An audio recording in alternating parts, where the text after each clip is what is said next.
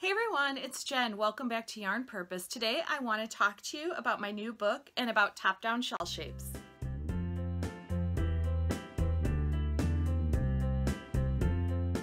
Hey everyone, welcome back to Yarn Purpose. I'm very excited about today's video because today I want to talk to you a little bit about my brand new book. I have it right here. So my new book is Top-Down Shawls. It just came out now in November of 2018. So it will be shipping to a yarn store or bookstore near you. You can order it online too if you want.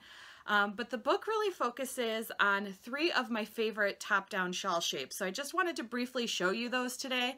There's all different ways you can knit a shawl. I talk about this kind of stuff all the time, that, you know, you're almost unlimited, you know, in how you can knit a shawl. You can go any which way to knit a shawl. But top-down shawls remain to be a classic for me, and I really do love the classic shawl shapes, and so that's really what I'm focusing on in this book. So I just wanted to, again, just briefly show you a few of the shawls, sort of my favorite ones from the book, and then also give you a quick little flip through. So the book starts with wedge shawls. So for me, a wedge shawl is like a top-down triangle or then a 3 wedge shawl. So here we got one here. The top-down triangle, this is Kokedama from the book. The top-down triangle shawl for me is going to remain the ultimate classic top-down shawl. It's just 2 triangle wedges that you've, knit together on either side of this increasing spine stitch. There's lots of different ways that you can increase here and along the sides, but I really do love sort of that classic center spine with the yarn overs on either side. So I have 2 of the traditional triangle shawls in the book. There's this one and then there's this one here. But I also really love doing the 3 wedge, which is just like doing a triangle shawl. You can almost see that this here would make like just a regular triangle shawl, but you have a 3rd panel. So instead of doing 2 wedges, you're doing 3. And I really love this shawl shape, both to knit and to wear. But for me, as far as wearing shawls go, I really do prefer this 3 wedge shape. So this is Picara from the book. And I'll leave a link below to the book page on Ravelry so you can see all the patterns. I didn't bring every single shawl over here to show you, but so that way you can see all the patterns. But for me, the 3 wedge shawl is of the 2, this one is my favorite one to wear. I think that it looks just so pretty. So after the wedge shawls, the book moves to the crescent shawl. The crescent shawl has been my latest obsession, to be honest. I've been knitting and designing crescent shawls for a long time, but lately I've just kind of fallen back in love with them. So there's 4 crescent shawl patterns in the book. Here's one of them. This is Fiddleheads.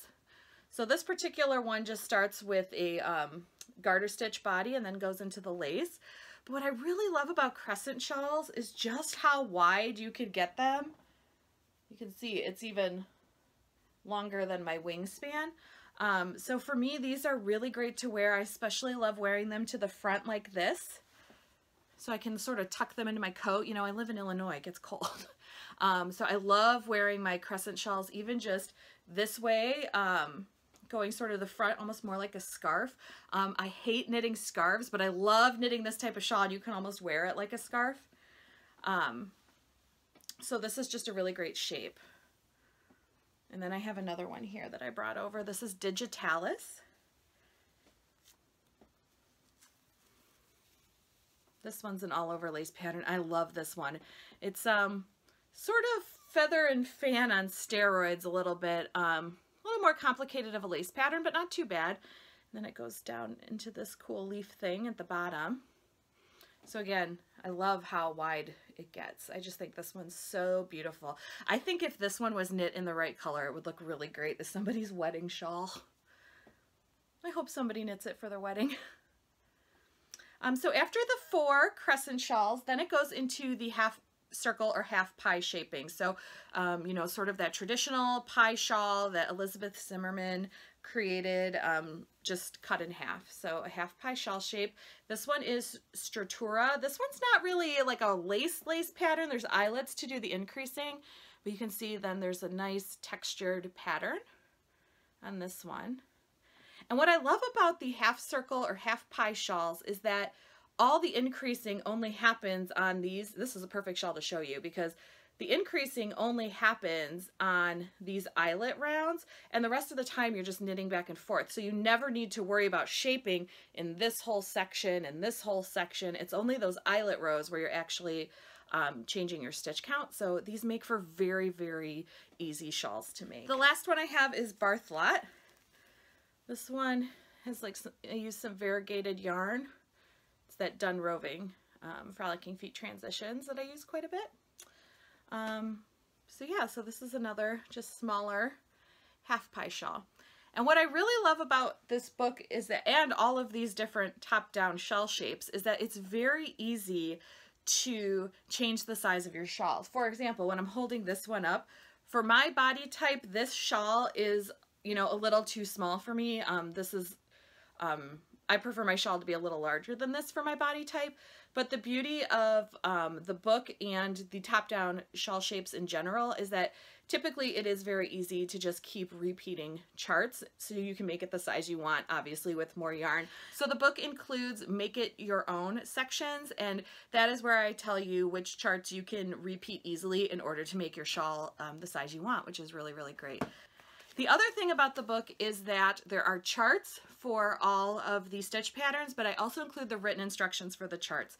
It took me a very long time to be comfortable reading charts, and so I know that chart reading isn't for everybody. So the written instructions for the charts are in the book as well. So now I'm going to go ahead and give you a quick flip through of the book. So here's the book, Top-Down Shawls. You can see here, like I said, it's 12 lace knitting patterns. So I'm just going to show you a quick little flip through of some of the pages of the book. And sort of show you what's inside. So you can see here we have the breakdown of all the shawls. There's 4 wedge shawls, so that's 2 top-down triangles and then 2 of those 3 wedge shawls, 4 crescent shawls, 4 half circle or half pie shawls, and then we have that design your own section in the back, which is where you can mix and match different stitch patterns. And then there's also the other stuff you always find in a book, like the special techniques, abbreviations, all the different yarn I used, etc. So I'm going to go ahead and just show you a few pages of the book.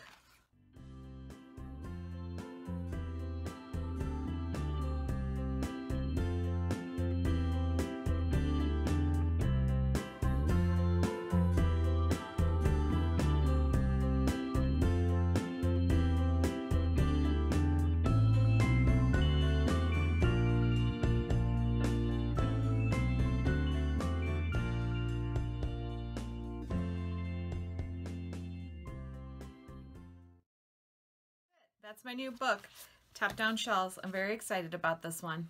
Okay, so that's it. I really hope that you guys enjoyed the new book. Like I said, I'll leave some links down below where you can find it. I always recommend that you go to your yarn store first. If they don't have it yet, just please let them know that you want it and they could possibly order some for the store. That would be the best way to get the book, but I will leave some other links down below if there's not a yarn store near you. So that's it for me for today. Go check out Top-Down Shawls.